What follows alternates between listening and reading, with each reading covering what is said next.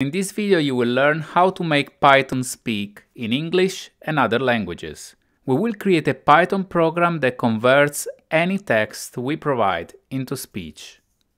Python provides hundreds of thousands of packages that allow developers to write pretty much anything you want.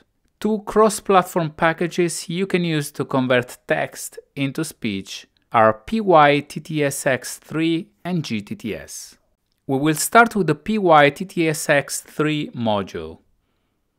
Let's see what happens if we try to import the module without installing it. As you can see, we are getting a module not found error because the module pyttsx3 is not installed. We can use pip to install the module using the command pip install pyttsx3. We are using the pyttsx3 module because it's compatible with both Python 2 and 3.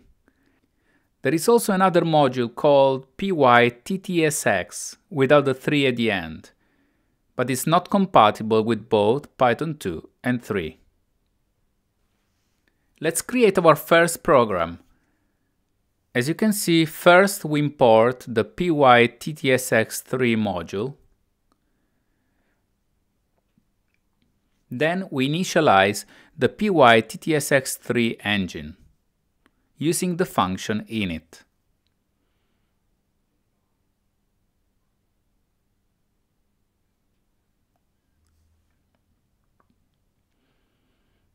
Then we use the save function of the engine and pass to it a message to convert into speech. All the messages passed to the save function are not said unless the Python interpreter sees a call to the run and wait function.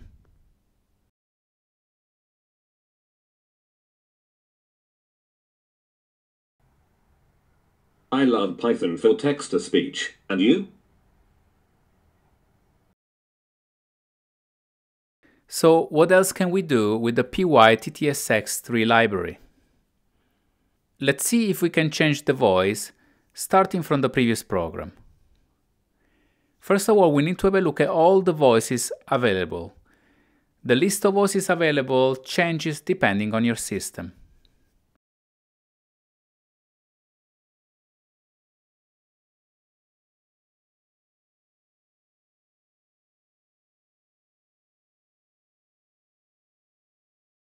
As you can see here, I'm retrieving the list voices and I'm going through each one of them, printing the details.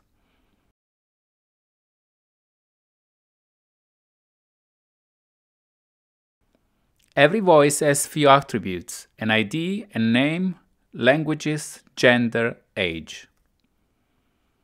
The ID field is a unique ID that we can use to refer to that specific voice when we want to use it in our program.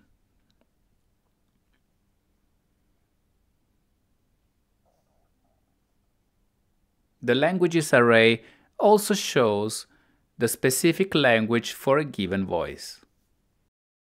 Considering that our message is in English, we want to find all the voices that support English as a language. To do that, we can add an if statement inside the previous for loop.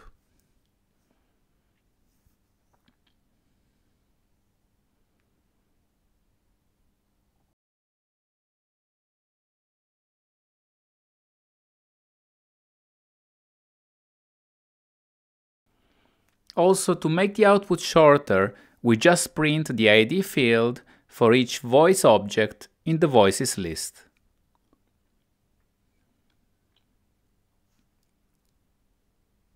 As you can see, in the terminal we print a list of voice IDs. And we can simply select a voice using the setProperty function of the engine object.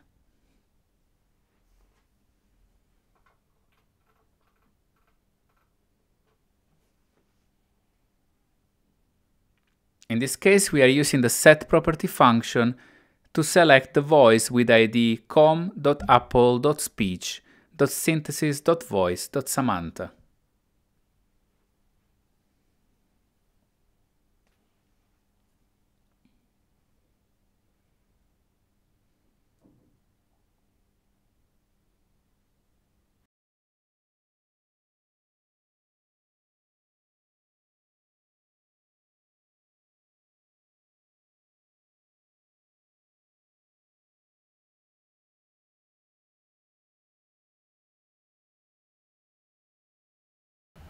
I love Python for text-to-speech. And you?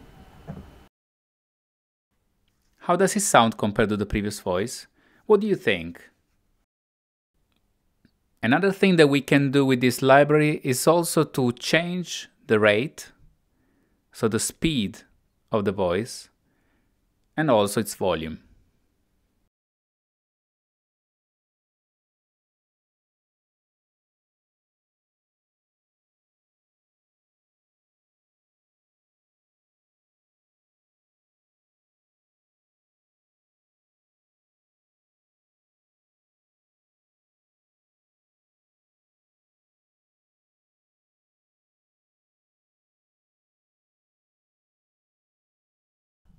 I love Python for text-to-speech. And you?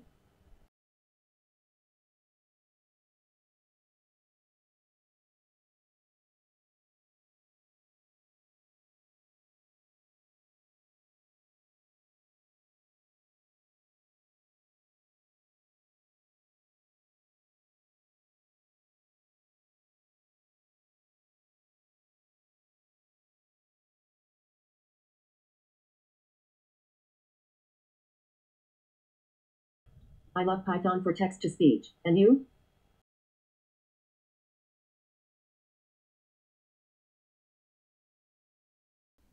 Now let's move to the gTTS module. I'm actually curious to see which one is simpler to use, and if there are benefits in using gTTS over PyTTSX3. As usual, we install gTTS using pip. We will run the command pip install gTTS.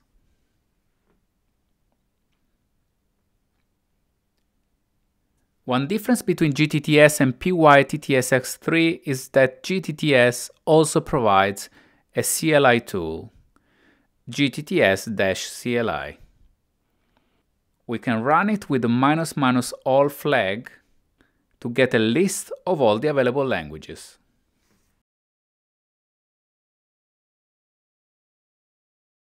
The first thing you can do with the CLI is to convert text into an Mp3 file that you can then play using any suitable applications on your system.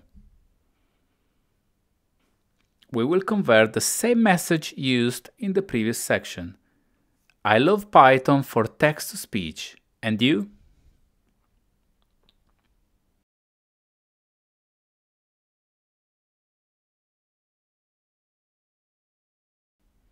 Because I'm on a Mac, I will use AFplay to play the MP3 file.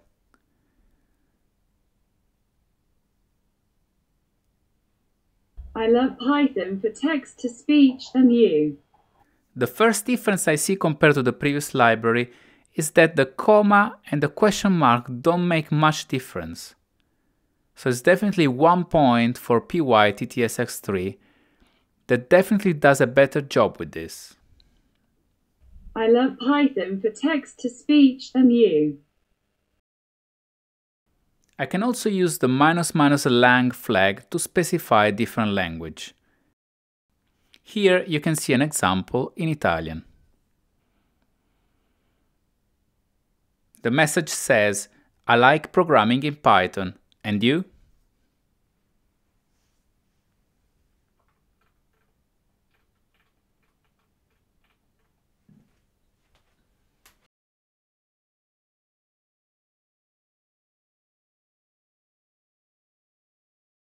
Mi piace programmare in Python, e a te?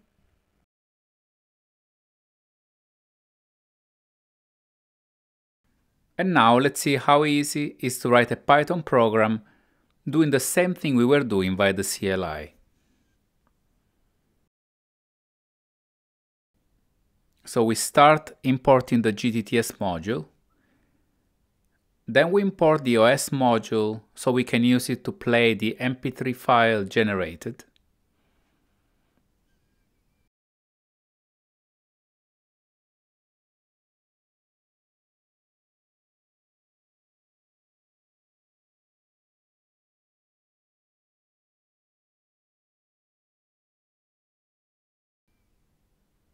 Then we generate the audio using the gTTS engine. To the gTTS engine, we are passing the message and the language.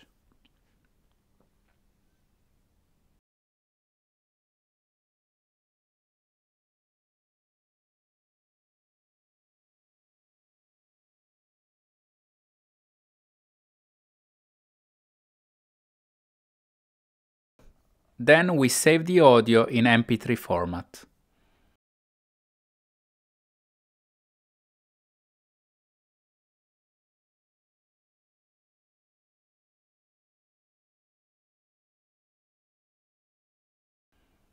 And finally, we play the MP3 file using the OS module and the AFplay command. Remember that I'm using AFplay because I'm on a Mac. You can just replace it with any utilities that can play sounds on your system.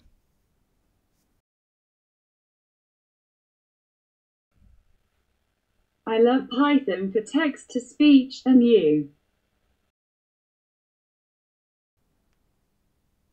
Looking at the gTTS documentation, I can also read the text more slowly, passing the slow parameter to the gTTS function.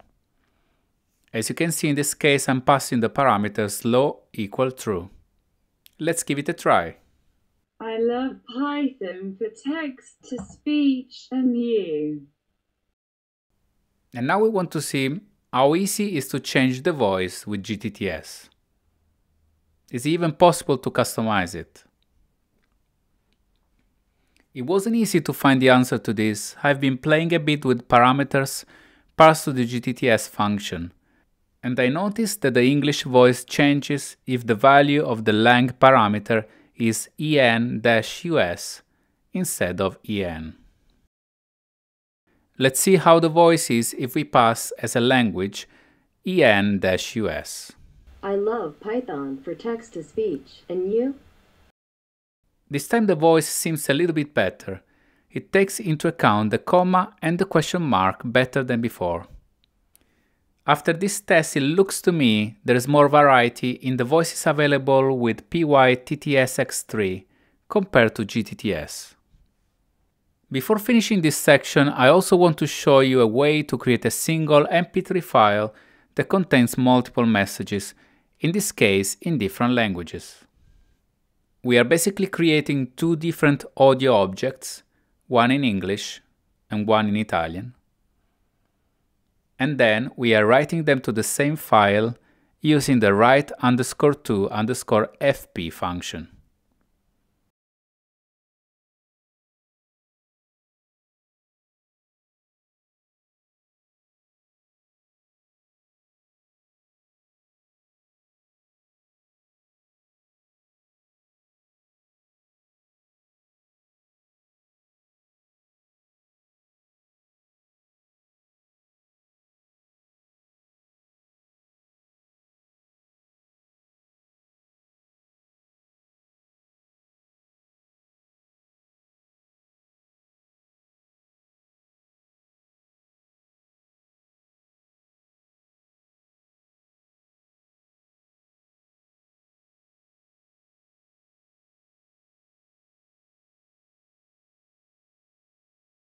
Hello. Ciao. I have one last question about text-to-speech in Python. Can we do text-to-speech offline, or do we need an internet connection? If I disable my internet connection and I try to run the gTTS program, I get the following error. So gTTS doesn't work without a connection because it requires access to translate.google.com. Now let's rewrite quickly the program that was using PyTTS-X3 and let's run it without internet connection.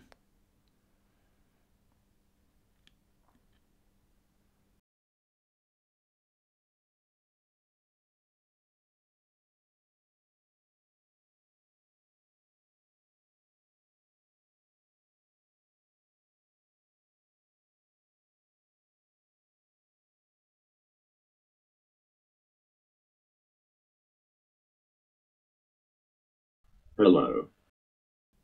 As you can see, the program works well.